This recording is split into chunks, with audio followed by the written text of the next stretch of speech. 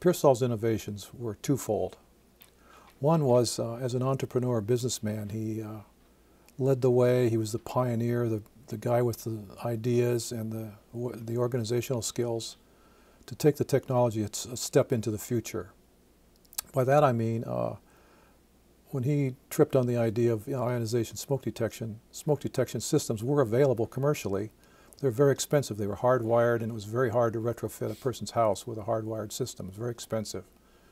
And his contribution was to put a team together to find a way to make the systems cheaper and more efficient, and more effective. And that's what his team did. He didn't discover or invent the technology itself, but he put the team together that took the technology to the next level of making it feasible for home smoke detectors in residential buildings that were already in existence.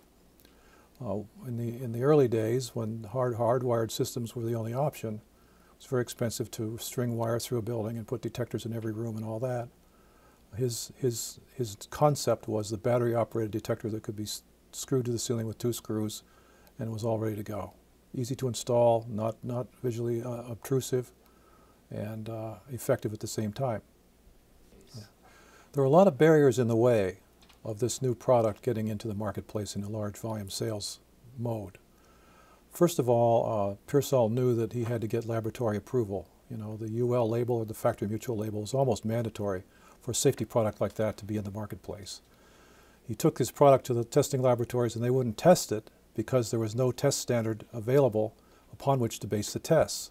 That was the NFPA standard. The NFPA standard, standard number 74, didn't allow for battery-operated battery power as the sole source of power for a home smoke detection system. So NFPA 74 had to change to accommodate the battery-powered concept, the self-standing battery-powered system. Furthermore, sales are often driven by code requirements. Building codes, fire codes, the life safety code require detection and alarm systems in buildings, and building owners have no choice. They have to buy them and install them, and that stimulates the market. None of those things existed when Pearsall started out. So he pioneered through all that. He worked with the building code groups to get building code requirements adopted. He worked with the NFPA committee to get the NFPA standard changed. He worked with the testing laboratories to get the testing done.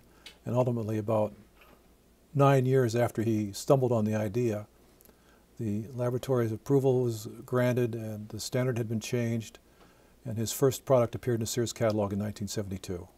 That was the turnaround year. This is the first model of Duane Pearsall's battery-operated smoke detector. This is the one that appeared in the Sears catalog. The first retail appearance was in 1972 in the Sears and Roebuck catalog. It was sold for $37.88. It's battery-operated. It screws to the ceiling like this, and the batteries are in here, and it just stays there and waits for a smoke to enter and starts to sound in a horn when the smoke enters the chamber. If the batteries become weak because of time, it starts to chirp to tell the homeowner to go buy some new batteries. So this was the original form and design of the smoke guard smoke detector. But this was very controversial in the early days, particularly among the fire service people, because they didn't want something that was going to just go dead on them and give families a false sense of protection.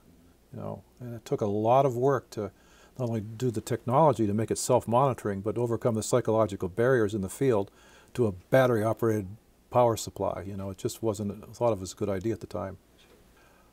When I think about the impact that the smoke guard detector had that Pearsall developed in the country, I think of the vast number of homes in this country before the detector came along.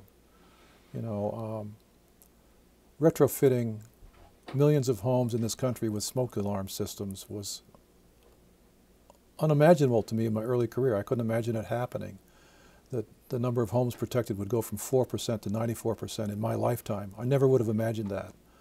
But I think this self-standing battery-powered detector that could be attached to the ceiling with 2 screws and be economically affordable just was the major impact that this had. There were already systems on the market that were hardwired and it cost a lot of money. People weren't buying them. And I think that his efforts really had the biggest impact on the existing buildings in the country. And lives were saved, you know. The death rate in our country has gone down dramatically over the past 30 or 40 years. I calculated that if the death rate had stayed the same as it was in the early 1970s, 60,000 more people would have died of fire in our country than actually did. The deaths were reduced about 50% over that period of 30 to 40 years. That's a lot of lives saved, and Duane wouldn't have attributed all to the detector, neither would I. You know, a lot of things like reduced smoking rates and stuff had an impact also, but there's no question the home fire alarm had probably more impact, in my opinion, on actual fire deaths than any other new technology that's come down the pike in my lifetime.